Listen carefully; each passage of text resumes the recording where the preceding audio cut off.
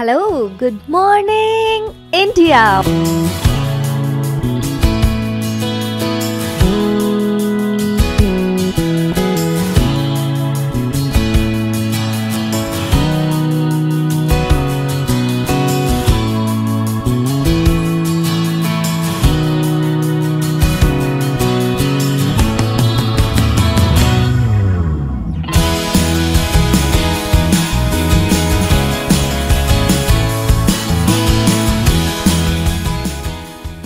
Monday to Friday, back-to-back classes, live from studio.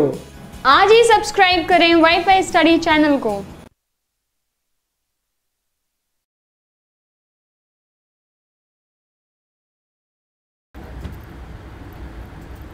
नमस्कार, मेरा नाम है विशाल परिहार और आप सभी का स्वागत है इंडिया के number 1 study channel wifi study पर। आज है 27 नवंबर। शुरू करेंगे हम आज की क्लास। आप लोगों को मैं एक चीज़ बता दूं बहुत बढ़िया, वो ये कि जब जब मैं आर्टिकल आपको कराता हूं तब आपको अपने दिमाग में दो चीज़ें रखकर हमेशा चलनी है। आज भी आप ऐसे करेंगे। नंबर 1 कि उस आर्टिकल में इंफॉर्मेशन क्या दी जाए, इंफॉर्मेशन पॉइंट ऑफ व्यू से आप देख लेंगे। नंबर 2 वो ग्रामर किस तरीके से यूज़ कर रहा है, जिसको हम बोलते हैं अंडरस्टैंडिंग, उसे देखकर आपने समझ लिया। और ग्रामर का मतलब जब मैं कहता हूँ उसका मतलब ये नहीं कि एज इट इज ग्रामर जो है वो आपको दिमाग में रख लेनी है, क्योंकि न्यूज़पेपर की लैंग्वेज और जो एक्चुअली एग्जाम में ग्रामर पूछी जाती है, there is a difference between both of them. तो उस डिफरेंस को आपको समझना होगा, ठीक है ना। तो उसके लिए आप रेडी रहिएगा और उसको अपने दिमाग में रखिएगा। शुरू करते हैं आज की क्लास। बहुत सारे बच्चे यहाँ पर होंगे जो नए आए होंगे। जितने भी नए बच्चे यहाँ पर एक बार जरा नंबर 3 लिखेंगे, रेगुलर आने वाले बच्चे नंबर 1 लिखें। स्टार्ट करते हैं क्लास बहुत अच्छी बात से।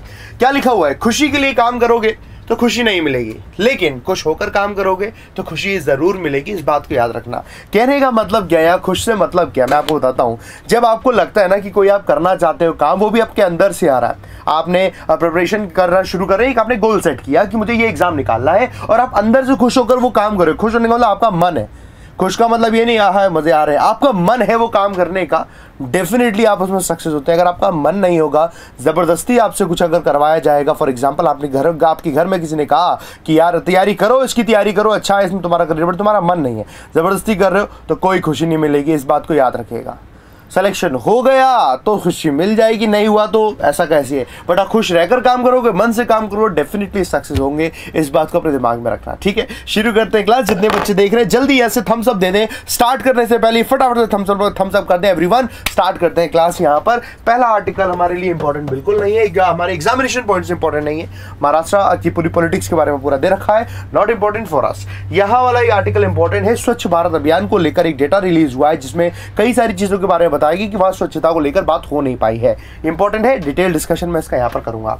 ये वाला आर्टिकल आपको खुद पढ़ना है। जनरल बात बोली गई है, नई बातें नहीं है। नई बातें क्या नहीं है मैं आपको बता दूं। आपने देखा एनआरसी जो हमने पढ़ा था, नेशनल रजिस्टर ऑफ सिटीजन, जो कि आसाम में किया गया था, लागू किया था, वो एक से बहुत अच्छे से नहीं हो पाई थी। उसके बाद फिर ये बात की गई कि पूरे ऑल ओवर नेशन में किया जाएगा। तो जनरल बात है कि जब वहां पर अच्छे से इंप्लीमेंट नहीं हो पाई तो ऑल ओवर नेशन में कैसे कर सकते हैं, और बहुत सारी समस्याएं आने वाली हैं। तो इसको लेकर हम 4-5 दिन पहले पढ़ चुके हैं।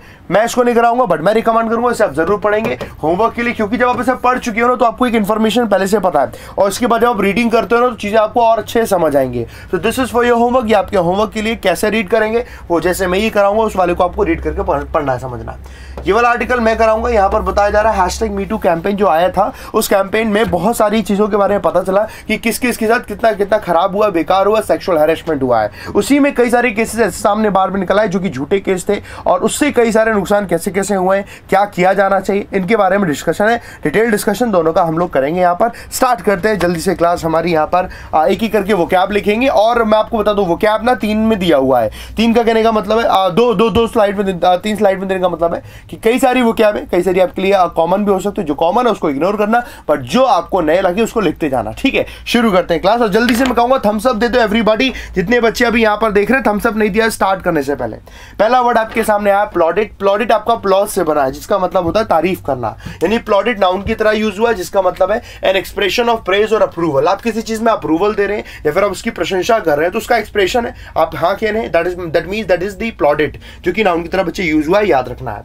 अगला वर्ड है क्वेस्ट। नाउन की तरह ये भी यूज होता है। क्वेस्ट का मतलब है a long and arduous search for something, किसी चीज के लिए बहुत लंबे टाइम से कि आप सर्च कर रहे हैं, उसकी खोज कर रहे हैं, दैट इज दी क्वेस्ट। किसी भी चीज की जो आप खोज कर रहे हैं उस खोज को बेसिकली हम क्वेस्ट बोलते हैं। इक्विप है, वर्ब की तरह यूज हुआ है। इक्विप का मतलब किसी चीज से पूरी तरीके से भरा होना, परिपूर्ण होना, दैट इज इक्विप। तो कैसे याद रखेंगे? Supply with necessary items for a particular purpose, एक पर्टिकुलर पर्पस के लिए जो जरूरत आवश्यक वाली चीजें हैं वो सारी सप्लाई होना, यानी कहने का मतलब सुसज्जित होना उससे, वो आपका इक्विप है। कहते हैं ये पूरा जो प्लेन है वो इन सारे हथियारों से लैस है, दैट मीन उन सारे हथियारों की वहां पर सारी की सारी जो चीजें चाहिए होती हैं उससे फिर वो भरा हुआ है। अगला वर्ड है यहाँ पर डेफिकेशन। वर्ड के लास्ट में TION दिया होगा, नाउन की तरह यूज होगा। डेफिकेशन का मतलब क्या होता है? शौच करना। और वो यहां पर बात हुई है ओपन डेफिकेशन की, यानी खुले में शौच करना। So that is the discharge of faeces from the body. तो शौच आप ऐसे करके याद रखना। अगला वर्ड यूज हुआ अक्लेम, ये भी वर्ब की तरह यूज होता है। दैट मींस ये भी तारीफ के सेंस में यूज होता है, बट ये वर्ब है। सो praise enthusiastically and publicly, publicly enthusiastic तरीके से आपने प्रेज करना, तारीफ करना, वो प्रशंसा करना कहलाता है अक्लेम, बच्चे वर्ब की तरह यूज होता है। अगला वर्ड है यहां पर रीआइटरेट। रीआइटरेट का मतलब किसी भी चीज को बार बार कहना, दोहराना, ताकि आप उसमें क्लैरिटी से बता पाए। आप चाहते हैं कि सामने वालों से अच्छे समझ पाए, क्लियर तरीके से समझ पाए, तो आपने बार बार उस चीज को रिपीट कर करके समझाना। इट्स कॉल्ड रीआइटरेट, वर्ब की तरह यूज होता है। सो से something again at a number of times, typically for emphasis or clarity। कब? जब आप emphasis देना चाहते हैं, कुछ clarity लाना चाहते हैं, तो बार बार दोहराना आपको ऐसे करके याद रखिएगा। अगला word that is कॉन्ट्रोवर्ट। Controversial term सुना आपने? कॉन्ट्रोवर्शियल का मतलब कोई भी एक चीज पर विवाद हो रखा है बहुत ज्यादा, वो कॉन्ट्रोवर्शियल है, एडजेक्टिव है। कॉन्ट्रोवर्ट बच्चे आपका वर्ब है, जिसका मतलब है deny the truth of something, प्रतिवाद करना, यानी कि किसी बात में सच्चाई है, उस सच्चाई को मना कर देना कि भाई इसमें सच्चाई नहीं है, यानी वो चीज कॉन्ट्रोवर्ट हो रखी है। यानी ऐसे कंट्रोवर्शियल से याद रखिएगा तो आपको याद रहेगा, भूलोगे नहीं, है ना। अगला वर्ड है टीनेट, नाउन की तरह यूज होता है। टीनेट नाउन की तरह है, जिसका मतलब है आपके पर्टिकुलर क्या बिलीफ है, क्या आपके प्रिंसिपल्स है किसी भी सेट ऑफ थिंग्स को लेकर, कि आप ऐसा ही मानते हैं। उन बिलीफ्स को, उन प्रिंसिपल्स को हम बोलते हैं टीनेट। सो ए principle of belief, specially one of the main principles of religious philosophy को लेकर, किसी पर्टिकुलर रिलीजन प्रिंसिपल्स को लेकर, उसमें जो भी मेन चीज है उसको हम टीनेट कहलाते हैं, उसे हम टीनेट कहते हैं। सिद्धांत हमने यहां पर लिखा है हिंदी में, याद रखिएगा। अनरेवल अगला वर्ड है, वर्ब की तरह यूज हुआ। अनरेवल का मतलब है इन्वेस्टिगेट एंड सॉल्व और एक्सप्लेन समथिंग कॉम्प्लिकेटेड और पजलिंग, एनीथिंग विच इज, जो आपको बहुत ज्यादा पजल कर रही है, बहुत कंफ्यूज करके रख रही है, उसको सॉल्व करना इज कॉल्ड अनरेवल। उसको अनरेवल कर देना, खोल देना, सुलझा देना। तो वर्ब की तरह बच्चे यूज हुआ, याद रखिएगा। अगला वर्ड यूज हुआ यहां पर दैट इज रेमिट, वर्ब की तरह ये भी यूज हुआ है। आपने रेमिटेंस सुना होगा ना, रेमिटेंस जिसको हम पैसे बोलते हैं। कोई भी व्यक्ति है जो किसी फॉरेन कंट्री में गया, वहां उसने कुछ भी कमाया धमाया, उसके बाद जो पैसा भेज रहा है उस पैसे को हम रेमिटेंस बोलते हैं, राइट। वो नाउन की तरह यूज होता है, उसको भेजने को रेमिट बोलते हैं। वो मतलब अलग है, यहां रेमिट का मतलब अलग है। तो रेमिट के दो मतलब होते हैं। पहला मतलब मैंने वहां बताया, पैसे को भेजना विदेश से यहां पर, क्योंकि वहां से आपने कमाया, आप पैसा भेज रहे हो, वो रेमिट के तौर में आ रहा है। पर रेमिट का दूसरा मतलब भी होता है, जिसका मतलब है कैंसिल और रिफ्रेन फ्रॉम एग्जैक्टिंग और inflicting a date of punishment. जो भी पनिशमेंट, जो भी डेट आपको मिल रहा है, उसको आपने कैंसिल कर दिया, उससे आप रेफ्रेन हो गए, बच गए, आपको क्षमा कर दिया गया है। सो उसको रेमिट याद रखिएगा, ऐसे करके यूज हुआ। स्क्रीनशॉट ले लें, फिर अगली स्लाइड की तरफ बढ़ते हैं। जल्दी से फटाफट से स्क्रीनशॉट इसका ले लो, ठीक है। नेक्स्ट स्लाइड की तरफ बढ़ते हैं। यहां पर अगली स्लाइड आ गई, ये रही। अगला वर्ड है यहां पर दैट इज सोलिसिटेशन। TION दिया होगा तो याद रखिएगा, नाउन की तरह यूज होगा। ये भी नाउन की तरह यूज हुआ है, ये भी नाउन की तरह यूज हुआ है। सोलिसिटेशन that means the act of asking for, कोई डिमांड करना, और trying to obtain something for someone, किसी चीज के लिए कुछ ऑब्टेन करना। बट ये थोड़ा नेगेटिव सेंस में यूज होता है। लालच आपने यहां पर हिंदी में लिखा है, थोड़ा करके याद रखना है। अगला वर्ड है कॉन्सेंशुअल। लास्ट में अगर AL दिया होगा वर्ड के, तो वो एडजेक्टिव की तरह यूज हुआ है। कॉन्सेंशुअल जो वर्ड है वो कॉन्सेंट से बना है। कॉन्सेंट का मतलब अग्री हो जाना। कॉन्सेंशुअल है, कोई चीज अगर आपने करी तो एक दूसरे के मिलकर अगर कोई आपने करी, दोनों के कॉन्सेंट से, दैट मींस वो आपको कॉन्सेंशुअल कहलाता है, यानी कि वहां पर दोनों आप अग्री थे। सो रिलेटिंग टू और इन्वॉल्विंग कॉन्सेंट और कॉन्सेंसस, जहां पर कॉन्सेंसस और कॉन्सेंट यानी कि अग्री आप हो रखे थे, उससे रिलेट करेगा। सह संवेदी हमने लिखा है, कॉन्सेंशुअल एडजेक्टिव की तरह बच्चे यूज हुआ है। अगला वर्ड है यहां पर सब्सटेंशिएशन। तो सब्सटेंशिएशन में TION लास्ट में दिया है, दैट मींस अगेन नाउन की तरह यूज होगा, जिसका मतलब है the act of proving the truth और सपोर्ट विद प्रूफ और एविडेंस। कोई आपने ऐसा काम किया जिसमें किसी भी चीज का सपोर्ट करे कि हाँ ये सच है, सपोर्ट करना कि हाँ पे सच है, कि इसको प्रूव करें कि हाँ ये सच है, that is based upon the evidences that you have, उसको हमने बोला यहाँ पर सब्सटेंशिएशन, जो कि आपका नाउन की तरह बच्चे यूज हुआ है, याद रखना है। अगला वर्ड है यहाँ पर फियर्स, एडजेक्टिव की तरह यूज हुआ है, जिसका मतलब है पर्टिकुलर किसी एक चीज को लेकर आप बहुत ज्यादा फिरोशियस हो रखे हैं, यानी कि बहुत ज्यादा उसमें आपकी इंटेंसिटी बहुत ज्यादा है। सो उसको फियर्स बोलते हैं, एडजेक्टिव की तरह यूज हुआ है। हैविंग और डिस्प्लेइंग एन इंटेंस और फेरोशियस एग्रेसिवनेस, कट्टर आपने यहाँ पर हिंदी में लिखा, याद रखिएगा। अगला वर्ड है एस्च्यू, वर्ब की तरह यूज हुआ है, जिसका मतलब है डेलिबरेटली अवॉइड यूजिंग, एब्सटेन एक सेकेंड, डेलिबरेट अवॉइड यूजिंग, किसी भी चीज को आपने जानबूझकर यूज करना बंद कर दिया तो एब्सटेन फ्रॉम लिख दिया, यानी कि त्यागने लिखे, मुझे लगता है वर्ड आगे पीछे आ गए, इसे अंडरलाइन को हटा लेना, वो गलती से आ गया यहाँ पर, ठीक है। एब्सटेन करना, दैट इज एसयू। अगला वर्ड है इसी को लेकर है, दैट इज फेरोसिटी, नाउन की तरह यूज हुआ है। फेरोसिटी का मतलब है द स्टेट और क्वालिटी ऑफ बीइंग फेरोशियस, बहुत ज्यादा फेरोशियस हो रखे हैं, यानी कि मतलब उसमें आपकी इंटेंसिटी बहुत ज्यादा हो रखी है, खतरनाक हो चुकी है। तो क्रूरता हमने हिंदी में लिखा, तो स्टेट को, सिचुएशन को हम क्रूरता कहते हैं। अगला वर्ड है कॉन्टेम्पलेट, वर्ब की तरह यूज हुआ है। कॉन्टेम्पलेट का मतलब look through out for a long time eight, किसी भी एक चीज को अच्छे से समझने के लिए आपने बहुत डीपली उसके बारे में समझा, उस समझने को बेसिकली हम बोल देते हैं कॉन्टेम्पलेट, यानी वर्ब की तरह यूज हुआ है। विचार करना या फिर विचार करके आप याद रख सकते हो, ऐसे करके आपको समझ आ जाएगा। अगला वर्ड है यहाँ पर कोलेट्रल। आप लोगों ने कोलेट्रल वर्ड सुना होगा। कोलेट्रल का मतलब क्या होता है, कोई भी एक चीज है जो कि मेन है, राइट, उस मेन के अलावा कुछ और चीज जो उसमें एडिशनल है या उसकी सबऑर्डिनेट है, वो उसके लिए कोलेट्रल का काम करती है। कोलेट्रल है, लास्ट में एल होगा, एडजेक्टिव की तरह यूज होगा, ये आपका कॉन्सेप्ट याद है। बाकी याद रखिएगा कोलेट्रल मतलब कि एडिशनल बट सबऑर्डिनेट, वो चीज एडिशनल है but that is not the main, that is subordinate, वो सबऑर्डिनेट है, सेकेंडरी है, प्राइमरी नहीं है, ऐसे करके याद रखिएगा। दैट इज कोलेट्रल, एडजेक्टिव की तरह यूज हुआ है। And this is the last word of the slide, that is embrace. Embrace करना मतलब hold someone closely in once arms, एक तरीके से क्लोजली वंस आर्म करना, तो that is called the embrace करना, उसको हक कर लेना, उसको अपने हिसाब से उसको फीलिंग्स में उसको रखना, that is called the embrace. इसको याद रखना, स्क्रीनशॉट आप इसका भी ले लो जल्दी से। तीसरी स्लाइड की तरफ बढ़ता हूं, वो क्या काफी सारे आए थे, मुझे लगा बताने चाहिए, तो सारे के सारे मैंने यहाँ पर लिख दिए, ठीक है। थर्ड स्लाइड में आ गए हम लोग। वर्ड आया आपका क्रीप।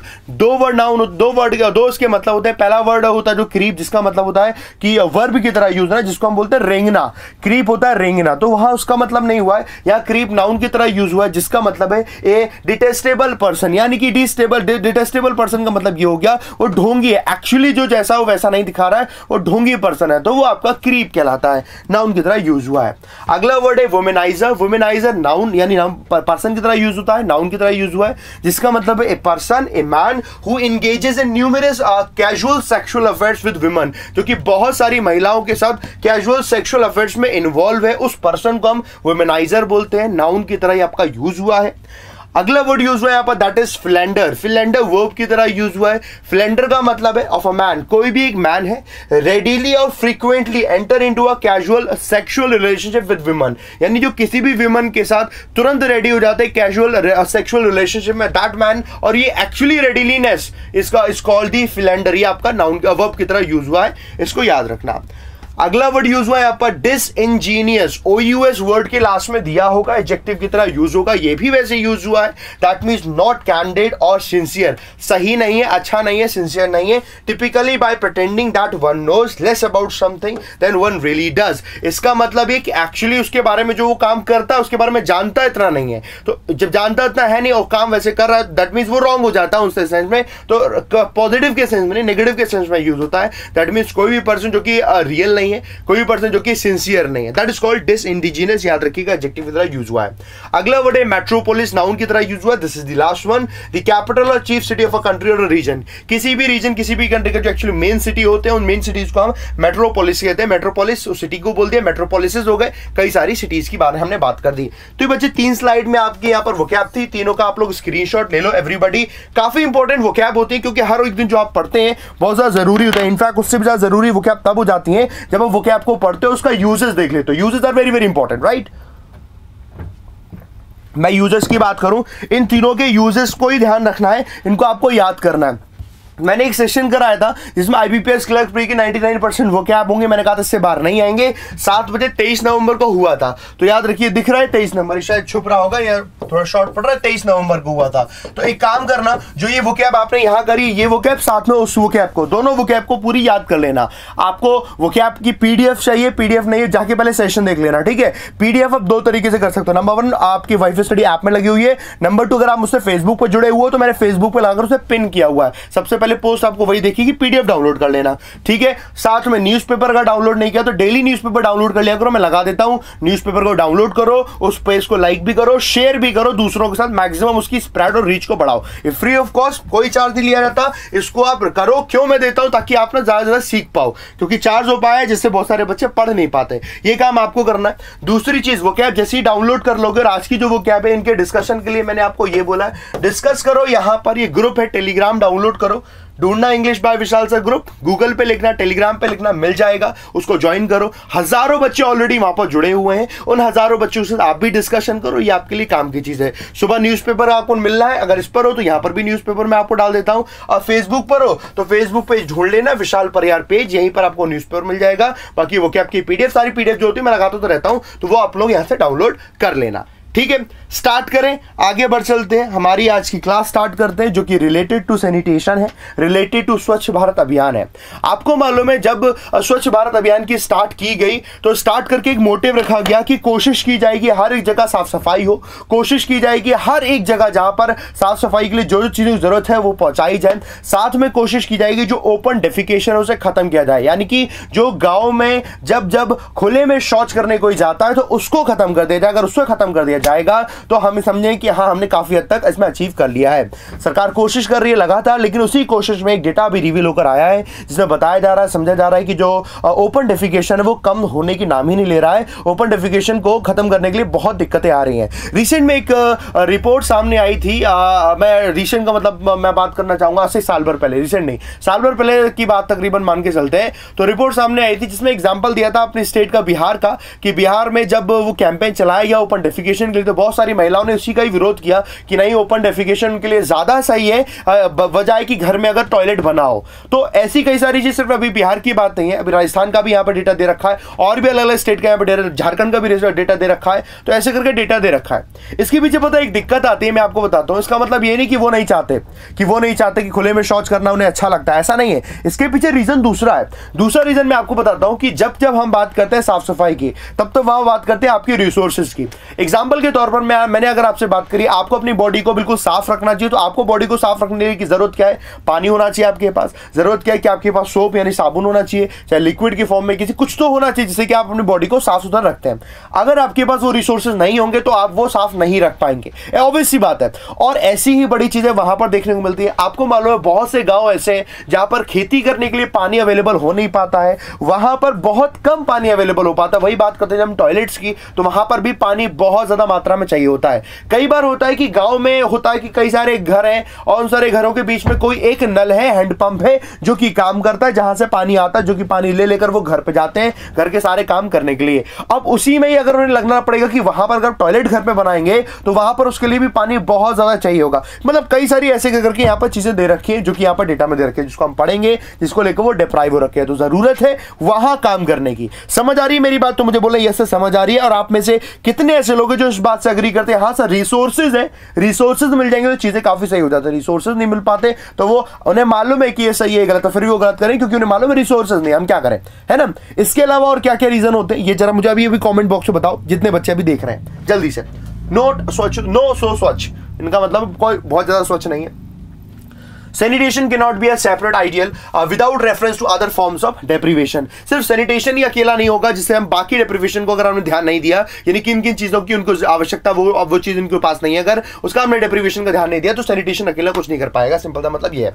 India's high profile स्वच्छ Bharat program has won its plaudits globally for its goal। बिल्कुल मिला है, तारीफ हुई, of providing sanitation to all। But as new survey data from the National Statistical Office show, it remains a work in progress। वो ये दिखाता है कि अभी भी वर्क इन प्रोग्रेस में बना हुआ है। The quest to equip houses, घरों को वो सारी सुविधाएं दे पाना in the countryside with the toilet, की टॉयलेट मिल जाए, has led to an expansion। उसमें काफी हद तक एक्सपेंशन करने की कोशिश भी की गई, but there was a deficit of about 28% as October last year and 5% the स्वच्छ भारत अभियान had claimed। जो आपका काम प्रोग्रेस में चल रहा था उस प्रोग्रेस में 28% तो मतलब गिरावट देखने को मिली, यानी वो स्लो हो गया, जो कि आपका टॉयलेट्स बनाने वाला काम था। बाकी ओवरऑल स्वच्छ भारत अभियान को देखा जाए तो 5% वो वहां पर हो गया, है ना। इस तरीके से हमने याद है कि क्लेम किया गया। It is extraordinary that many states that were declared to be free of open defecation simply did not qualify for the status according to the NSO data.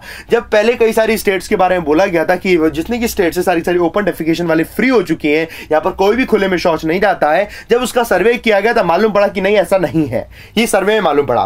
The data could help, जो data है वो मदद कर सकता है it review performance in state, जैसे कि झारखंड हो गया, तमिलनाडु हो गया, राजस्थान हो गया। इन 3 स्टेट्स की बड़ी बात यहां पर हुई है। Way the lack of toilets is reported, जहां पर जो रिपोर्ट आई है वो ये कि वहां टॉयलेट्स की ही कमी है to be higher than the national average, जो कि अगर हम नेशनल एवरेज से बात करें तो वहां पर ही उसकी बहुत ज्यादा उसका ज्यादा हो रखा है। तो ये चीज हमें यहां पर है। मोर fundamentally the survey provides an opportunity, सर्वे है, अगर सर्वे की में हमें एक डेटा निकल के आता है वो हमें यह अपॉर्चुनिटी देता है to review other social डेट्रीमेंट्स such as education, क्या बाकी सारी चीजें मिल पा रही, जैसे कि एजुकेशन हो गया, हाउसिंग हो गया, वाटर सप्लाई हो गया, with which have a strong influence on adaptation of sanitation, जो कि सैनिटेशन पर बहुत बड़ा इंपैक्ट डालता है। कहने का मतलब मैं आपको बताता हूं कि बहुत सारे मैं आपको बात बताऊं, बहुत पुराने बातों जमाने की बात बताता हूं कि आपको भी आपने सुना होगा, नहीं सुना होगा, बहुत से लोग अपने पेरेंट्स से पूछना, पहले क्या होता था, पहले के टाइम में साबुन भी नहीं होता था, और स्पेशली जब गांव की बात करें, गांव में तो बिल्कुल साबुन होता ही नहीं था। लोग क्या करते थे, लोग टॉयलेट जाते थे, लोग शौच करते थे, उसके बाद उन्हें हाथ भी धोने होते थे, तो मिट्टी लेते थे, मिट्टी से हाथ धो लेते थे और काम खत्म, है ना। क्यों? क्योंकि तब वहां पर उस वक्त रिसोर्सेज नहीं थे। आज रिसोर्सेज है, फिर भी क्या आप ऐसा कहोगे कि आपके पास साबुन भी है, फिर भी आप क्या करोगे, नहीं साबुन नहीं लेते, काम करते हैं हम ना मिट्टी से ही ये करेंगे, क्योंकि मिट्टी बढ़िया होती है, मिट्टी मतलब मिट्टी में रहना चाहिए, ऐसा थोड़ी ना होता, वो तो लॉजिक है, अलग लॉजिक हो, समझ गए मेरी बात। तो बहुत ज्यादा जरूरी है यहाँ पर एजुकेशन, यहाँ पर नॉर्मल एजुकेशन का इंपैक्ट बहुत होता है। अगर एजुकेशन आपके सामने, अगर आप पढ़े लिखे हो तो आपको पता है कि नहीं क्या सही है क्या गलत, आपको ये पता अच्छा ये सही है, तो वो सही होने के लिए आपको क्या क्या जरूरत है, आप कोशिश करोगे खुद से उस सही को अपनाने में, है ना, उस चीज को अडॉप्ट करने में। सैनिटेशन को अडॉप्ट करने का सबसे बड़ा रोल आता है वहां एजुकेशन का आता है, पढ़े लिखे व्यक्ति का आता है। आप जैसे लोग जितने अभी यहां पर देख रहे जो पढ़े लिखे लोग हैं उस चीज को बहुत अच्छे से समझते हैं, लेकिन आप ही ने अपने घर के आसपास, अपने गांव के आसपास कहीं ना कहीं ऐसे लोग जरूर देखे होंगे जो पढ़े लिखे नहीं है, और जो पढ़े लिखे नहीं उनको समझा पाना बड़ा मुश्किल होता है। उसको समझाएगा वही जब उसके आसपास पढ़े लिखे लोगों की संख्या बढ़ेगी। That means education again plays a crucial role here to. यहां पर भी बहुत बड़ा रोल प्ले करती है एजुकेशन भी, हर एक जगह एजुकेशन बड़ा रोल प्ले करती है। ये आपको बात समझ में आ रही होगी। एक बार जरा मुझे बता दें एवरीबॉडी कि हाँ सर ये बात हमें भी समझ आ रही है, और एक बार यहाँ जितने बच्चे देख रहे हैं एक बार जरा बता दें यहाँ पर, है ना, ये एक्चुअली होता है। और reality education is very very necessary right now, बहुत ज्यादा जरूरी हो जाता है। एक बार जरा थम्स अप करके मेरे को बताएं मेरी बात से जितने लोग अग्री करते हैं कि हाँ सर ये दिक्कतें आती है जिसकी वजह से लोग नहीं कर पाते, ऐसा नहीं करना नहीं चाहते, बट एजुकेशन ही नहीं तो कैसे करेंगे। एक बार जरा थम्स अप करके मेरे को बता दें हाँ सर हमें आपकी बात समझ आ गई। एवरीबॉडी जितने बच्चे अभी लाइक बटन प्रेस नहीं किया है जल्दी से। It would be अपॉइंटलेस to pursue sanitation at a separate ideal, तो सिर्फ सैनिटेशन पर अगर दिमाग लगाएंगे तो ये सही नहीं रहेगा। If communities are unable to see it's benefits due to overall deprivation, अगर कम्युनिटीज को उसका बेनिफिट नहीं मिलेगा क्योंकि डेप्रिवेशन ज्यादा है, उनके पास संसाधन ही नहीं है, संसाधन होंगे उसको फायदा मिलेगा तभी वो उसको यूज भी करेंगे। It is इंडिस्प्यूटेबल that the number of toilets had gone up significantly, बहुत सारे टॉयलेट्स तो बनाए गए हैं for which tax payers remitted about 20,600 crore rupees as a cess के तौर पर इतना पैसा लिया गया टैक्स पेयर से। आपने देखा ना मोदी जी आते थे, मोदी जी कहते थे एक ही चीज कहते थे, ये बताओ भाइयों बहनों टॉयलेट्स होने चाहिए, गांव में नहीं होने चाहिए, हाँ होने चाहिए, साफ सफाई होनी चाहिए कि नहीं होनी चाहिए, हाँ होनी चाहिए, एजुकेशन होनी चाहिए कि नहीं होनी चाहिए, हाँ होनी चाहिए। तो इन सबके लिए अगर हम तो आपसे थोड़ा सा पैसा ले लें तो कोई दिक्कत है क्या? कोई दिक्कत नहीं है, तो चलो सेस लगा दे रहे इतना %, छोटा सा, पता ही नहीं चलेगा आपको, लेकिन गवर्नमेंट का पैसा देगा तो छोटा सा थोड़ा सा इतना लगाने के चक्कर में 20,600 करोड़ रुपए तो लोग दे चुके हैं आराम से। 2015 की बात है, एक डेटा हमारे सामने है, इतना पैसा आया है, उसको यूज कैसे हो पा रहा, अगर अच्छे से यूज नहीं हुआ तो फिर गड़बड़ बात हो जाएगी। तब की बात है जब तक ये जीएसटी नहीं आया था, until the introduction of goods and services tax, yet there is evidence, एक evidence ये भी है to show that this has not translated into use everywhere, कि हर जगह इसका यूज अच्छे से नहीं हो पाया है। The NSO survey results add a new dimension since they controvert data relied upon by the स्वच्छ भारत अभियान on ODF, यानी कि जो ओपन डेफिकेशन जो अब यहाँ पर प्रोग्राम था इसको लेकर सिंपल जो एक डेटा बना हुआ था उस डेटा को उसने कॉन्ट्रोवर्ट कर दिया, यानी कि कॉन्ट्रोवर्शियल कर दिया। लोगों को लगता था कि सारी चीज बढ़िया है, अब डेटा है, डेटा के बाद हमें मालूम पड़ गया है। कहने का मतलब ये है कि आप जितने भी लोग हैं आप लोगों को पता कैसे पाता है जब न्यूज में आपको कोई खबर मिलती है कि यहाँ सारी चीज बढ़िया है। फॉर एग्जांपल न्यूज में तो आपको मालूम पड़ा कि जो हमारे इंडिया में जितने भी गांव है, शहर है, हर जगह है वो 100% इलेक्ट्रीफाइड हो चुके हैं। अगर न्यूज में नहीं बताया जाता तो आपको कैसे पता चलता वो 100% इलेक्ट्रीफाइड हुए कि नहीं हुए? तो वही जब डेटा निकल कर आता तभी मालूम पड़ता। और उसी में अगर एक डेटा निकल कर आए कहे कि नहीं 100% इलेक्ट्रीफाइड नहीं हुए, क्योंकि आज भी जब मैं गाँव में गया जगह गया वहां पर आज भी खंबे है ही नहीं, बिजली के तार है ही नहीं, कनेक्शन इज डिफरेंट, उनके पास कनेक्शन के नहीं, कनेक्शन है इलेक्ट्रिफाइड होना, यानी कि गांव गांव तक बिजली है, भले 2 मिनट के लिए आए, 2 घंटे के लिए आए, पूरे दिन के लिए आए, बट बिजली है एटलीस्ट, उसकी बात हो रही थी। चलो कोई नहीं। Rural housing and water supply are की to bringing toilet access to all, बिल्कुल होता है। And it is doubtful whether 2.95 crore subsidised dwellings target to be built by 2022, क्या 2022 तक तकरीबन 3 करोड़ है सब्सिडाइज्ड ड्वेलिंग्स बनाने, क्या वो बन पाएंगे? Under government flagship housing programme can bridge the shortfall, अगर थोड़ा सा हो सकता है, थोड़ा शॉर्टफॉल होने के चांसेस हैं 2022 तक, 2020 तो अब आई गई, 2 साल हमारे पास बचे हुए हैं। गवर्नमेंट क्या करेगी, let's see. Sustained work to eliminate black spots, in black spots को जो दिक्कत है उनको हटाने के लिए जरूरी है सस्टेन्ड वर्क, लगातार इस पर काम होता रहे, वो रुके ना। And in spots in coverage and massive urban programme, बड़े लेवल पर अर्बन प्रोग्राम चलाने की जरूरत है। Are critical to ending open defecation and universalising toilet access, toilet access को पूरी तरीके से यूनिवर्सलाइज किया जाए। यूनिवर्सलाइज का मतलब क्या है कि अगर आज आपसे बोला जाता हर किसी व्यक्ति की सूरज पूरब से निकलता है, तो पढ़ा लिखा हो या ना उसको मालूम है सूरज पूरब से निकलता है ना? बस ऐसे ही दिमाग में रखने की जरूरत है कि आपको डेफिकेट हो करना है, डेफिकेशन सिर्फ टॉयलेट में ही होगा, वही होगा, खेतों में नहीं होगा, रेल की पटरियों के साइड में नहीं होगा, वहां जाके आप शौच नहीं करेंगे, आपको टॉयलेट में जाकर ही करना। अगर ये चीज यूनिवर्सलाइज कर दी जाएगी, ये चीज दिमाग में बैठ जाएगी, तभी सारी चीजें हो पाएंगी। सो दिस इज समथिंग जहां पर हमें डेटा दिया गया है, और जब आपके सामने डेटा दिया जाता है तो याद रखिएगा वो आपको एक टोन है इन्फॉर्मेशन के हिसाब से, इन्फॉर्मेटिव टोन है, जहां पर बाद में उन्होंने सजेशन दे दिया, इन्फॉर्मेटिव प्लस सजेस्टिव आप लगा सकते हैं, इन्फॉर्मेटिव एंड सजेस्टिव टोन, तो दोनों टोन के हिसाब से आप इसे काम करेंगे। So this is the article number 1। उम्मीद है आप लोगों को समझ आया होगा, जितने बच्चे यहाँ पर देख रहे हैं सबको मैंने कोशिश की आपको समझाने की, समझ आ गया है। तो इस बात को क्या करिएगा, डिस्कशन करिएगा अपने घर पर, डिस्कशन करेंगे, उसके बाद इसका आंसर लिखिएगा। डिस्कशन क्या करना है, sanitation can not be a separate idol, of course it can not be a separate idol की सैनिटेशन अलग से बात होगी, without reference to the other forms of deprivation. अगर हमने उनको ध्यान नहीं दिया कि बाकी क्या फॉर्म्स ऑफ डेप्रिवेशन है, यानी क्या क्या उन पे कमियां हैं, कमियों को ध्यान नहीं दिया हमने, उनको जो चीजें चाहिए वो उनको ध्यान नहीं दिया, अगर हम सिर्फ सैनिटेशन की बात करेंगे तो खराब हो जाएगा। एग्जांपल के तौर पर मैं आपको छोटी सी बात बताता हूं कि एक तरह हम बात करते हैं डेटॉल का एक हैंड वॉश है, डेटॉल का हैंड वॉश जिसको हम कहते हैं चलो 100 रुपए इसकी कीमत है, 100 रुपए का डेटॉल का हैंड वॉश आता है, आप इसे यूज करिए, लिक्विड को यूज करिए, साबुन को यूज मत करिए। मैं बिल्कुल एक अर्बन की बात करता हूं। वहीं पर हमने कहा डेप्रिवेशन आपको साबुन दिया जाता है जिसमें हमने कहा कि 30 रुपए का साबुन है जो कि चलेगा 3 महीने, 100 रुपए का जो कि चलेगा 1 महीने, एग्जांपल के तौर पर। लेकिन ये बहुत बढ़िया है और यही यूज करना चाहिए, बट वहां तो डिप्राइव हो गया ना वो व्यक्ति, उसके पास पैसा नहीं है, उसके पास पैसे नहीं, जितना पैसा उसके हिसाब से खरीदेगा। ये एग्जांपल दे रहा हूं, ऐसा होता नहीं होता, मैं उससे बात नहीं कर रहा, एग्जांपल दे रहा हूं। ये बिल्कुल वही एग्जांपल है कि उनके पास डेप्रिवेशन है चीजों को लेकर, तभी वो टॉयलेट्स में एक्सेस नहीं कर पाते और बाकी सारी चीजों में उनको एक्सेस नहीं हो पाता है। So this is the article number 1। समझ आया होगा उम्मीद सभी को, जितने बच्चे देख रहे हैं जल्दी थम्स अप देते हैं। यहाँ पर सिर्फ 1000 बच्चों ने लाइक किया हुआ और अभी यहाँ पर 2300 बच्चे देख रहे हैं, उम्मीद है बाकी सबको भी समझ आया होगा। सबको समझ आया, थम्स अप जरूर देंगे, या तकरीबन 50-50 लोगों तक शेयर करेंगे। ये जिम्मेदारी आपको उठानी है। मैं हमेशा कहता हूं जो भी आप पढ़ते हैं सभी लोगों तक शेयर करिए, और शेयर आप ही लोग कर सकते हैं, आप ही लोगों के पास पावर है, सभी लोग शेयर करिए। मैं फेसबुक पे डालता हूं, फेसबुक पे जो न्यूज़पेपर डालता हूं उसको शेयर करिए, मैक्सिमम जितना शेयर कर सकते हैं वहां से शेयर करिए, ठीक है। चलिए क्वेश्चन की तरफ बढ़ चलते हैं, यहां पर थम्स अप जरूर दे देना एवरीवन। चलो, व्हेन विल कैटोसेट 3 बी लॉन्च, कब कैटोसेट 3 लॉन्च होगा? वो नवंबर 27 यानी आज की डेट है, याद रखिएगा। इससे रिलेटेड क्वेश्चन जरूर बनेंगे ही बनेंगे।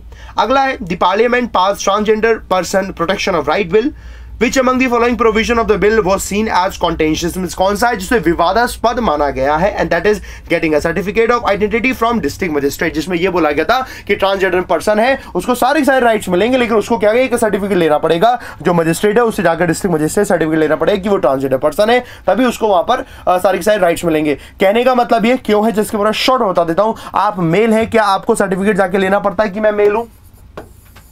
आप फीमेल है तो क्या आपको सर्टिफिकेट लेना पड़ता है कि मैं फीमेल हूं? तो जब आप ट्रांसजेंडर है तो आपको सर्टिफिकेट क्यों लेना पड़ रहा है कि मैं ट्रांसजेंडर हूं? इसलिए ये सब चीजों पर कॉन्टेंशियस बना हुआ। समझ रहे मेरी बात, मतलब लॉजिक समझो मेरी बात। इस हिसाब से तो हम लोग कहेंगे कि नहीं यार बेकार है ना।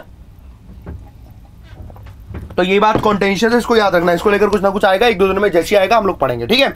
अच्छा, आगे है when is national milk day observe every year in India? 26 नवंबर है, कल का दिन था, याद रखिएगा। कौन सी कंट्रीज ने फ्लोटिंग स्कूल प्रोजेक्ट है was recently awarded the that is Agha Khan architecture award, जो अवार्ड किया गया that is Bangladesh. The last we have when is national constitution day observe, वो था कल यानी कि 26 नवंबर। ये 5 क्वेश्चन है, इंपॉर्टेंट आपके लिए बनते हैं। चलिए शुरू करते हैं, हम आज के अगले आर्टिकल की तरफ बढ़ते हैं। अगला आर्टिकल अगेन बहुत ज्यादा इंपॉर्टेंट है, it is related to #MeToo campaign. ये कैंपेन बहुत तेजी से आगे बढ़ा था, #MeToo। तो #MeToo ये कैंपेन पड़ा था जिसमें जितनी भी महिलाएं हैं, जितनी भी देश की अलग अलग, स्टार्ट हुआ था यूएस में, उसके बाद से इंडिया में बहुत तेजी से आया, और हर वो महिला जिसके साथ कुछ भी गलत हुआ है, कुछ भी बुरा हुआ है, किसी भी तरीके से उसका हैरेसमेंट हुआ है, उसने अपनी बात को वहां पर बताया, उसको वहां पर सपोर्ट मिला, इसको बहुत सपोर्ट मिला, बहुत प्रेज किया गया, लोगों की हिम्मत बढ़ाई गई इसमें कि आपके कभी कुछ बुरा हुआ हम आपके साथ खड़े हुए हैं, और दुनिया भर से, देश से लेकर दुनिया भर के लोग सपोर्ट में रहे, जिसमें बहुत लोगों को न्याय मिला है। ये सब तो बहुत अच्छी बात है, जब ऐसा सब कुछ हो रहा था बहुत अच्छी बात है, जब कभी किसी को न्याय मिलता है अच्छा होता है, वो मिलना भी चाहिए, बट उसमें भी हर जगह आपको मालूम है कुछ अच्छा काम हो रहा होता है तो कुछ लोग तो हमेशा वहां पर आ जाते हैं एक कुछ गलत काम करने के लिए। उसी में ही कुछ ऐसे भी केसेस सामने आए, उसके बारे में डिस्कशन है।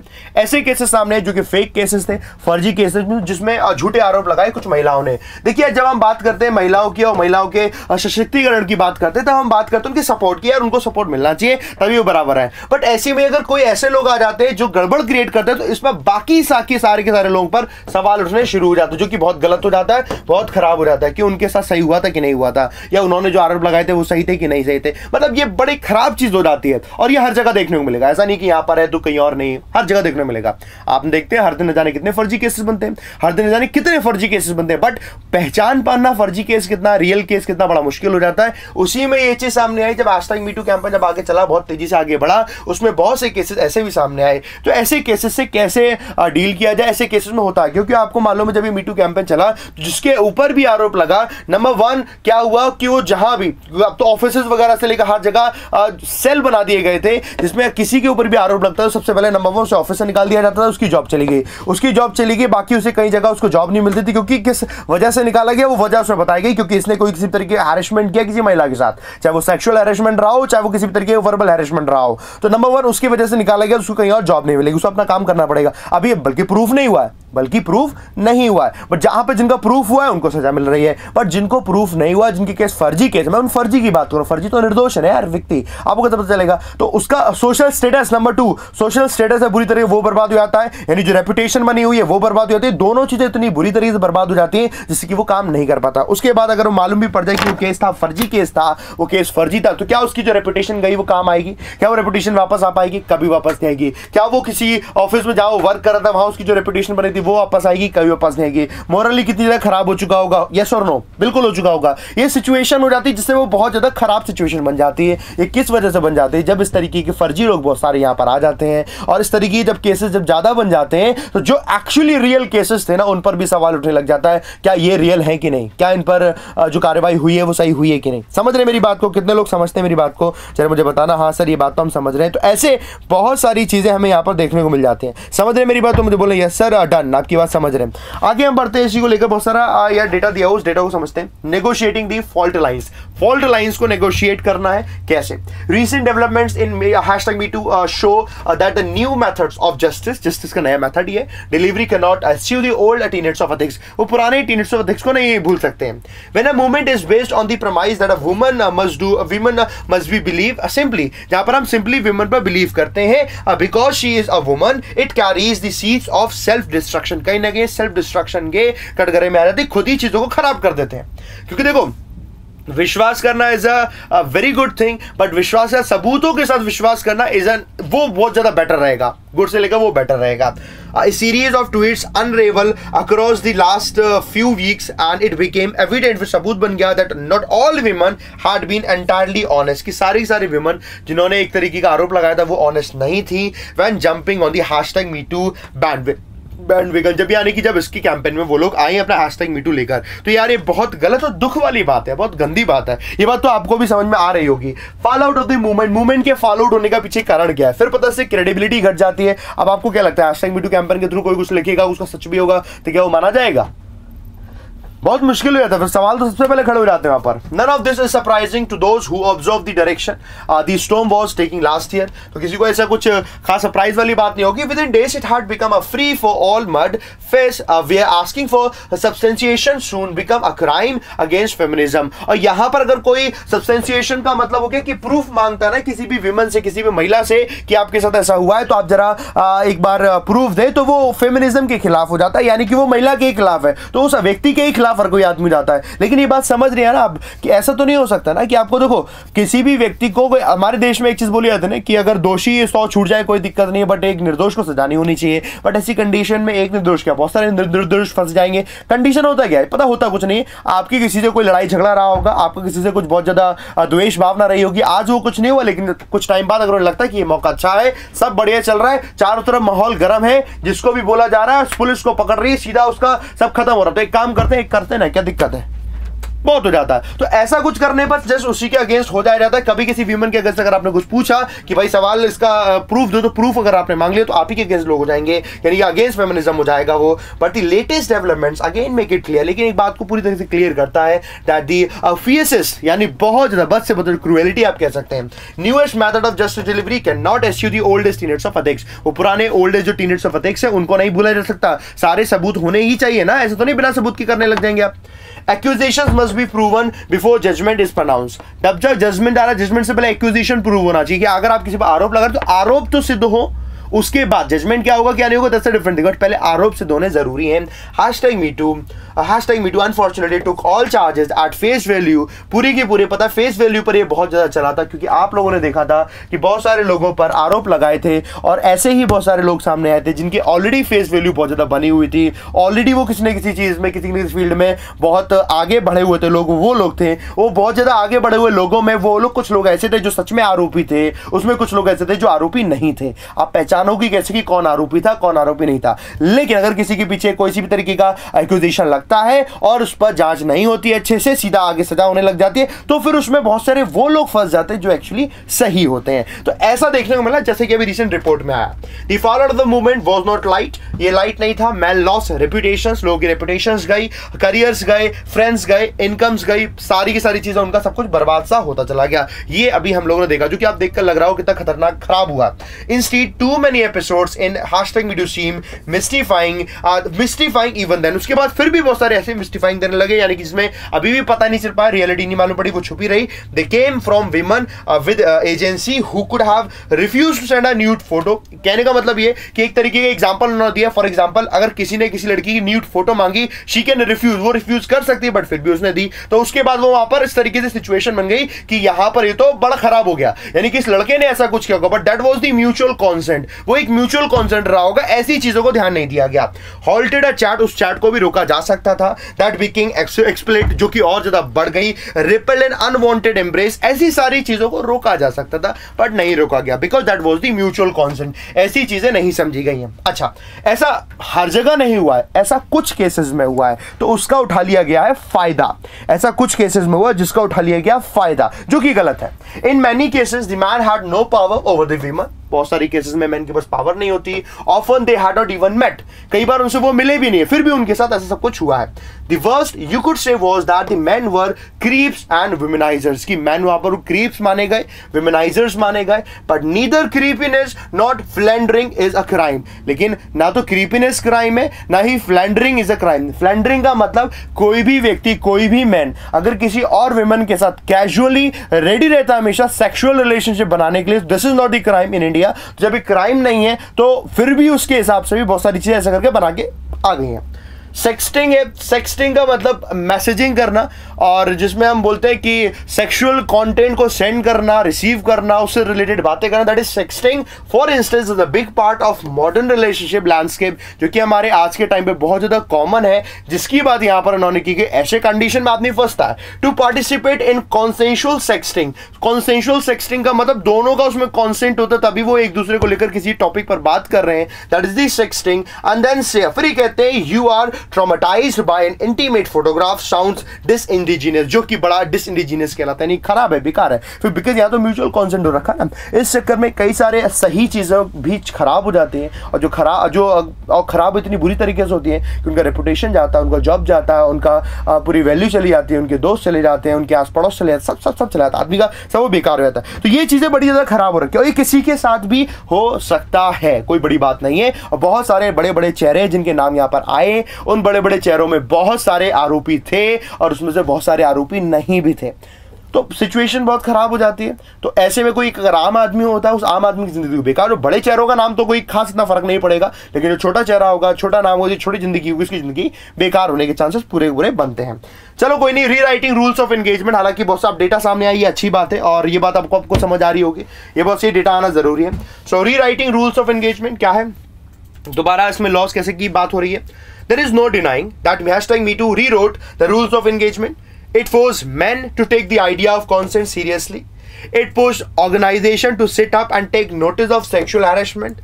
It ensured, ये भी इंश्योर किया that due process mechanism were set up in institution. अब वो सेटअप किए जाएंगे. Besides taking this agenda further, we could perhaps now explore how boundaries can be drawn and respected in far more explicit ways by all genders in new age sexual relationship. यहाँ पर ये भी सोचा जाएगा कि क्या बाउंड्री सेट करनी चाहिए। क्या अच्छा आपको लगता है ऐसा हो सकता है कि कोई एक इंस्टीट्यूशन सेटअप की जाए, एग्जांपल बताता हूं, कोई एक इंस्टीट्यूशन सेटअप की जाए और जहां पर आपसे बोला जाए कि एक बाउंड्री सेट करेंगे कि एक लड़का लड़की अगर एक दूसरे से बात कर रहे हैं तो बात करने की बाउंड्री क्या होनी चाहिए, उनका बात करने की बाउंड्री ये होनी चाहिए, इसके अगर क्रॉस जाएंगे अगर आप तो फिर वो आपका एलिगेशन लग सकते हैं, ऐसी कुछ होना चाहिए। क्या ये ऐसा हो सकता है? नंबर 1 बताएंगे। कोई भी रिलेशनशिप किसी दो लोगों का है तो रिलेशनशिप में वो लोग एक दूसरे से किस हद तक बातें करते हैं, चाहे वो मजाक होता हो चाहे कुछ भी होता हो, उसको हम डिफाइन नहीं कर सकते।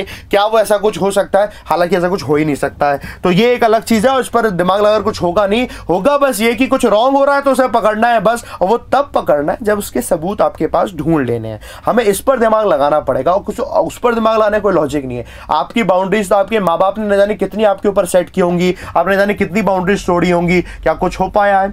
माँ बाप को भी पता होता है कि बाउंड्री सेट करे एक लिमिट तक कि ठीक है, कुछ गलत करोगे तो यार वो तो गलत है ही, पर जब तक कुछ गलत नहीं कर रहे तो एक लिमिट में कहते हैं ठीक है कोई इशू नहीं। ये बहुत सारी चीजें ऐसी होती है, ये मैं जनरल बात बता रहा हूँ, बचपन से लेकर आप तक कई सारी चीजें हमारे माँ बाप सेट करते हैं हमारे ऊपर ताकि वो हमारे भले के लिए। मोर urgently the women need understanding, सबसे ज्यादा जरूरी है विमन को अंडरस्टैंडिंग की एंड अ हेल्पिंग हैंड की, राइट?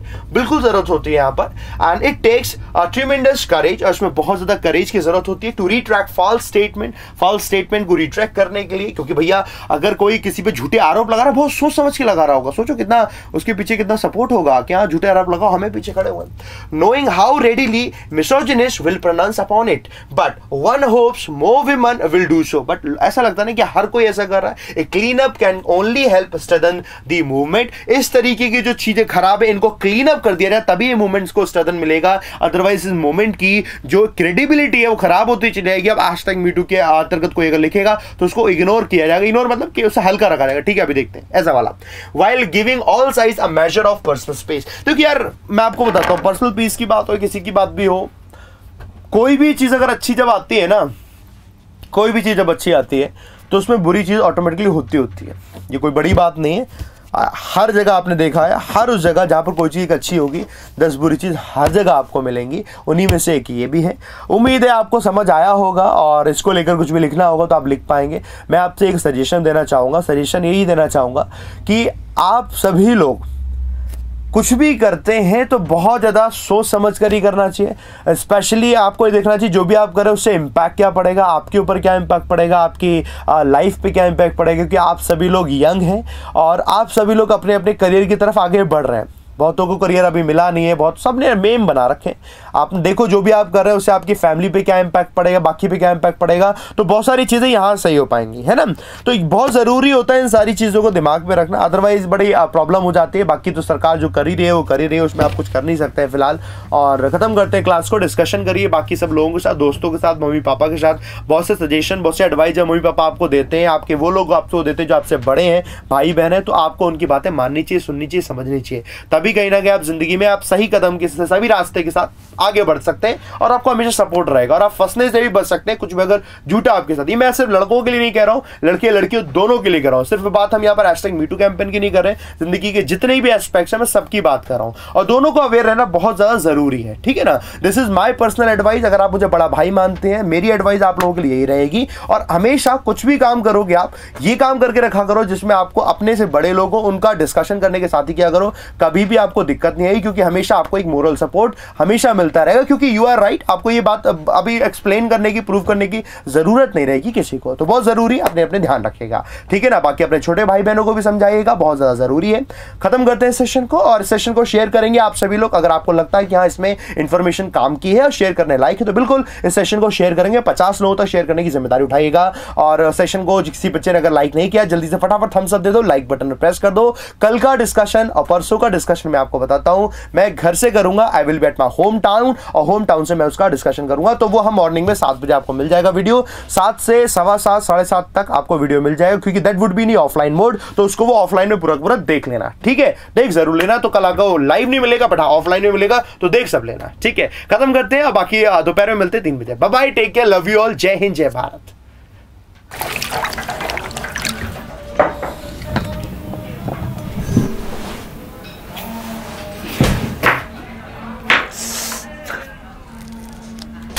एक ब्रेड ऑमलेट, आलू पराठा।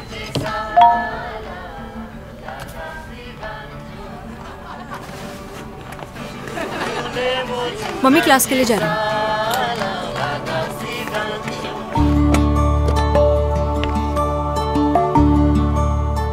जिनका हो एग्जाम क्रैक करने का ऐसा जुनून, उनका तो हक बनता है कहीं से भी पढ़ने का।